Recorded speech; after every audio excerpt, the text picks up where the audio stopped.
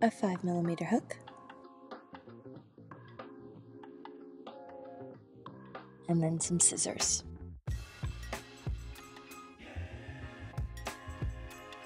Start off by chaining the size of your bust, something that wraps around your whole upper body.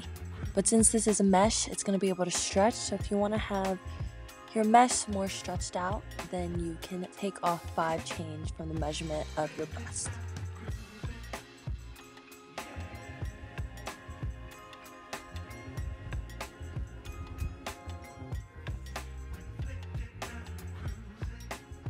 After you have your chains, your chain 2, and in the 3rd loop from the hook, insert your hook. But you're going to wrap around once and you're going to put a double crochet in the 3rd chain, which is you wrap around once, 3 loops, pull through 2, and then pull through 2. Then after you do the double crochet, you're going to want to chain 1, skip a loop, and go into the one after it with another double crochet. For the rest of the row, you do double crochet, chain 1 while skipping the loop in between, and it's going to create these little gaps in between.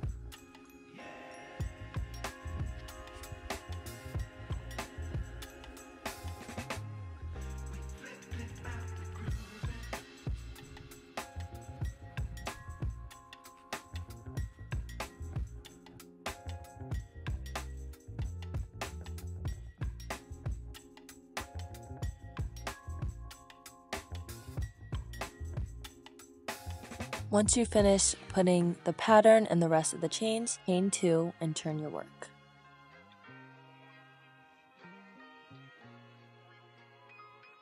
Now you've created these little gaps. In the first gap, insert a double crochet,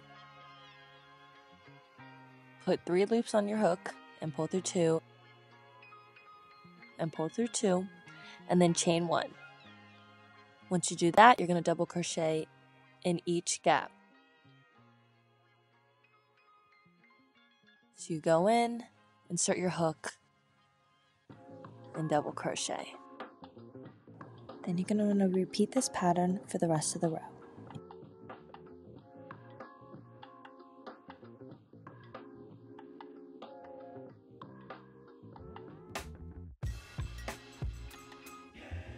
Pattern is going to be the same for the rest of the rows, and it's going to be the length of the body, so the bottom part underneath the cups.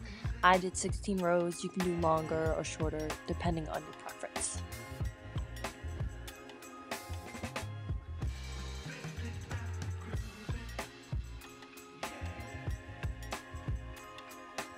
Once you do 16 rows for the body, you're going to want to start the cups.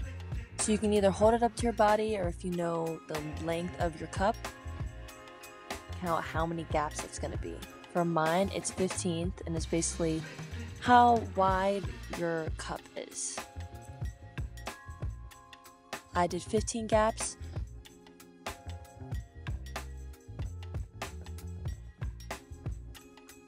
Once you get to the 15th one, you're going to stop, chain 2, and turn your work.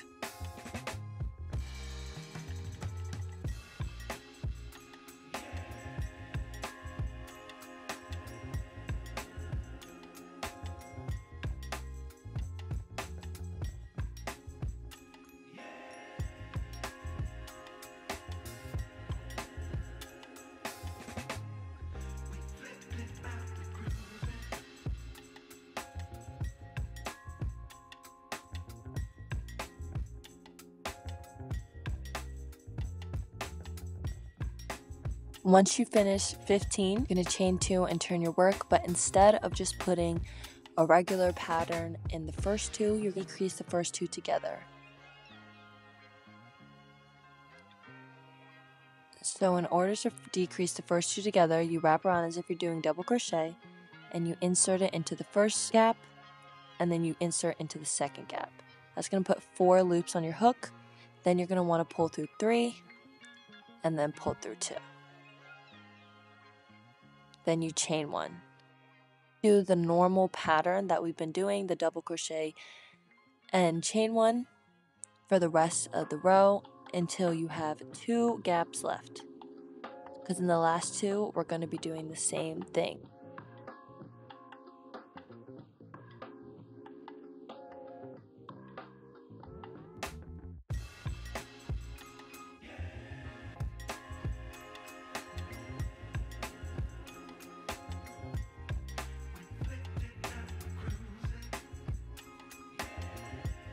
So once you have 2 gaps left, you're going to be doing the decrease again,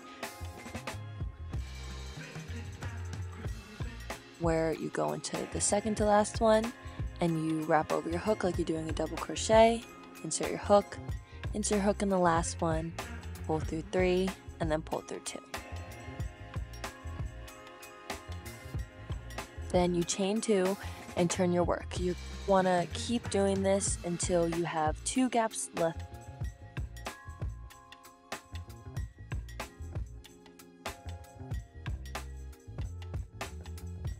Keep doing this, and this is going to make it into a triangular shape until you have 2 gaps left. For me, since I had an odd amount, I had 3 gaps left, and I'm just going to decrease the first 2 and then do a regular in the last one to have 2 left.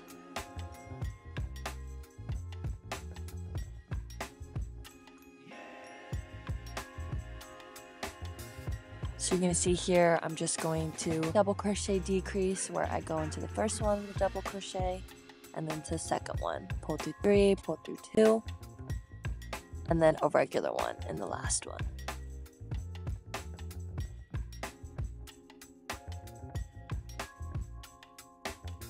Then you're going to do the double crochet chain 1 for 2 gaps for 5 rows. So that's going to be row 1, and then you basically do 4 more, just creating 2 gaps for 5 rows.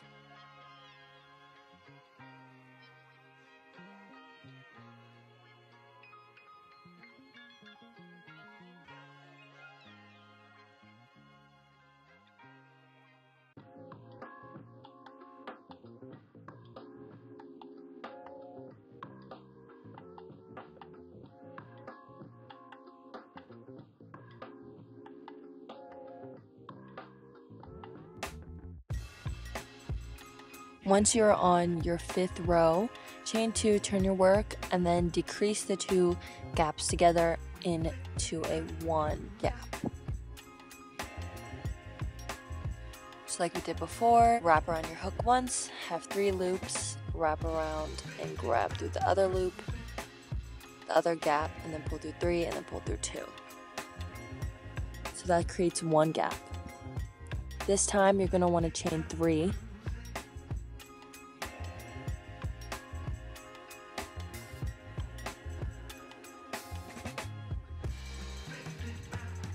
And then you go right back into the 1 loop with a double crochet. So now that creates 1 loop. For the rest of the strap, you're just going to keep doing the chain 3 double crochet into the 1 gap over and over again until you have the length of how long you want the strap to be. What I usually do is measure out or measure on my body, but I like the strap to be stretched, so I do a little less so that when I put it on, the actual strap itself will be stretched out.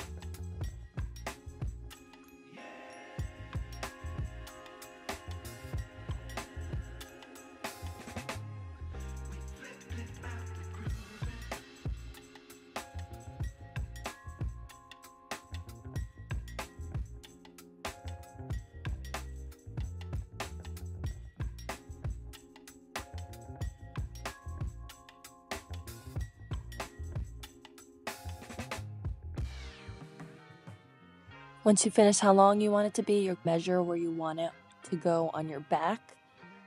I like to count from the last stitch where the cup began. I'm going to do 4 away, but you can also count from the center too by folding it in half.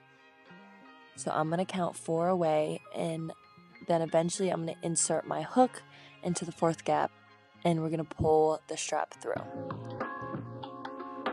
So back on your hook, you're chain 3. But then you take your hook off of the loop. So let's count again where it is. You take the hook off, insert your hook where the desired gap is, where you want to put your strap, and then grab it again. Then you pull the chain 3 through the loop, double crochet back into the gap.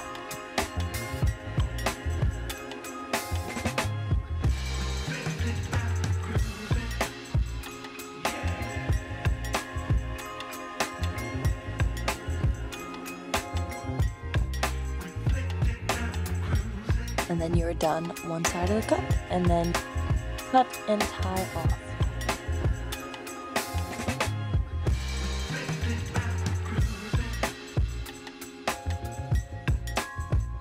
Now you're going to repeat the same pattern for the other side. So we just finished one side. Make sure everything's even, count, fold in half, and use the same pattern.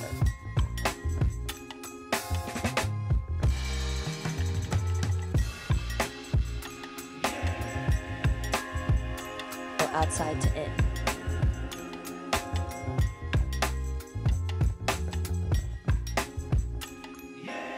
Once you're done that, you make the tie for the center that ties in the front. In order to do so, you're going to do as many chains as you want depending on how you want the bow to look. Preferably, I like it to do 100, so it's a medium-sized bow, a little longer so that the ends are nice and long. But if you can, you want to try to make the chains a little bit tighter, pull them tight so it makes a nice skinny little chain.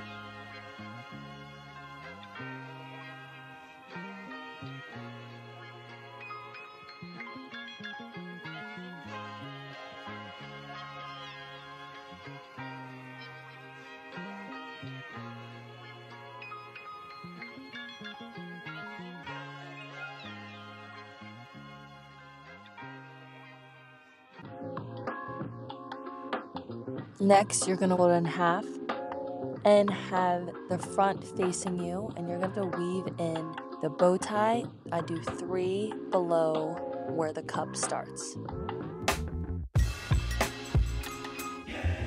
I go back to front, front to back, back to front, and then go across, and then do the opposite.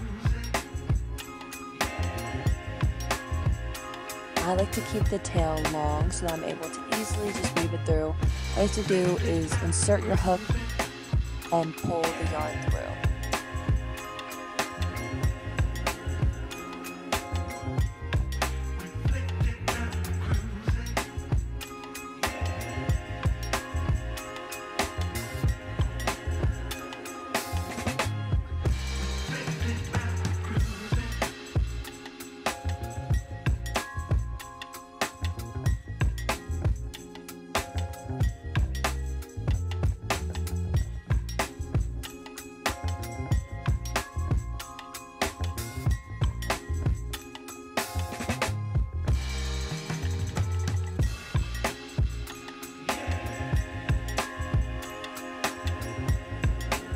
After you pull it through, make sure that the 2 sides are nice and even.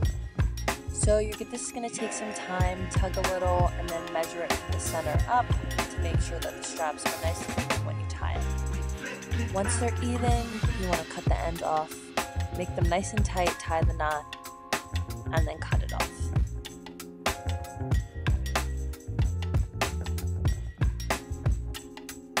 And then once you put it on, you tie a little bow tie in the front, and it makes it nice and cute. And then you guys are all done.